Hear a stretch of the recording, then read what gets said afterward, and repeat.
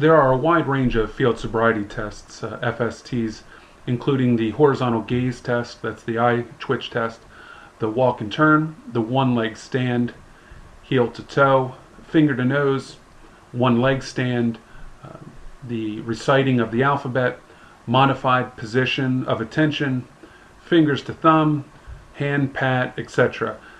Most officers will use a battery of 3 to 6 tests. Unlike the chemical test, where refusal to submit may have serious administrative and criminal consequences, you are not legally required to take field sobriety tests.